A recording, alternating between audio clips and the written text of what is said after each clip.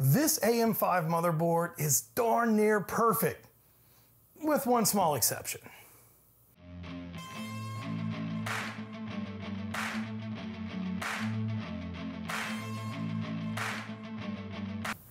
What's up guys, it's Bert with Fours and Pours, and today we have something a little different for you. So we're gonna be stepping away from our typical content and diving into some new tech stuff. So in fact, over the next few weeks, you'll probably see a few more of these videos. You see, my editing and gaming rig completely crapped out on me. On to bigger and better things. Every problem presents an opportunity. So what we're gonna be doing is building a top tier gaming rig, complete with all the new components dropping this fall. And we'll be starting with a Zen 4 Ryzen 7950X CPU. Which brings us to today's topic. You see, new socket means new motherboard. And I wanted to take you guys through my choice, the ASUS ROG Strix X670E-A. Whew, that's a mouthful. But don't blame me for the name. This thing is pretty great. In fact, I think it's one of the best fits out there for a lot of people.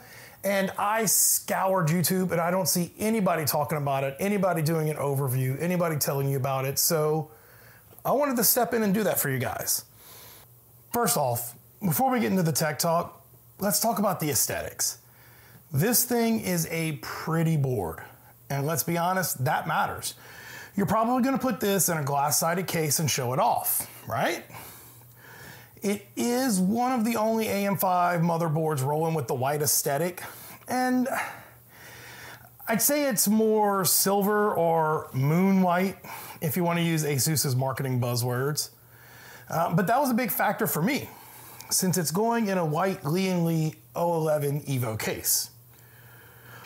But pretty looks isn't all this thing has going for it, so let me take you through some of the more technical side of things.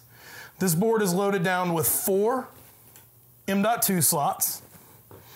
You have 2 Gen 5 M.2s here and here, along with 2 Gen 4 slots here and here that share a heat sink.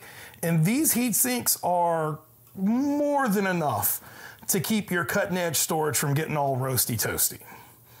There's also a heat sink running across the chipset right here in the middle to help keep the board cool. And speaking of heat sinks, check out this chonkin' bad boy of a heat sink on the VRM. This thing is massive and heavy, which should make dissipating all the heat from a 7950X a breeze. No pun intended. On the subject of VRMs, we actually have our first and really only fault in my book, but it's not even really a fault. So this board has a 16+2 team phase 70 amp power supply. If you've been looking at other X670E boards, you probably noticed that most are packing 18 to 20 phase VRMs, pushing anywhere from 90 to 110 amps. So you might think this board's underpowered, right? Absolutely not. In fact, even under a max load for a 7950X, you're only pulling 230 watts. The highest I've seen, aside from some crazy LN2 overclockers, has been around 250 watts. At that power level, this VRM will barely crack a sweat. So this board isn't really underpowered, it's just that most other X670E boards are way overpowered. And if you even look at the VRM, I mean, the capacitors on this are excellent, high quality. ASUS made sure they designed it really well. In fact, on the topic of overpowered versus underpowered, another YouTuber, and I'll link this in the description, did a test on a similar VRM with the heatsink completely removed in a 7950X.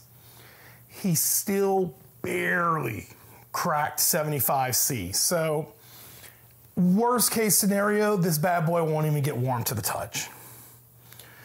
Now, let's wrap this overview up with a quick look at the headers in the rear I/O. So there's nothing too crazy here on the rear I/O. You have your full complement of audio ports, the connections for your Wi-Fi. I do want to point out that these are all Gen 3 USBs. So More than adequate ports for all your connections. 2 USB Type-Cs, and one of these is a actual 20 gigabit, excuse me, Type-C plug, 2.5 gigabit LAN connection.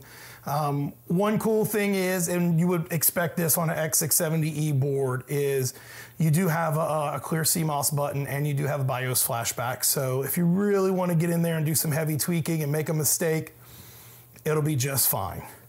On top of everything else, you have one display port out, one HDMI port out. We're not going to be using that because we're going to be slapping a RTX 4090 in this bad boy when they come in. And I would like to point out the aesthetics on the back. I mean, you're never going to see this, right? So ASUS really only did this for you. And it looks beautiful to me. That's it for me, guys. I just wanted to quickly go over some of the features and specs of this board. I haven't seen a lot of information out there on YouTube about it. I know I was looking for reviews before I purchased it and I had to dig really deep to find stuff. Hopefully I answered some of your questions. If you have any more, make sure you drop a comment, like, subscribe. Make sure you hit that notification bell. We're going to be going through this entire build. And then when we're done, we're gonna benchmark everything. And I'm telling you, we're putting all current gen stuff in there. So I'm talking, we're gonna do a 4090 for the GPU, X670E motherboard, 7950X on the chipset. We're gonna do DDR5 6000 RAM, since that's what the sweet spot supposedly is, and Gen 4, and then eventually Gen 5 NVMEs as our memory. So follow along. I think this is gonna be a pretty crazy build, and this will be one that I'm really looking forward to doing. Thanks, guys.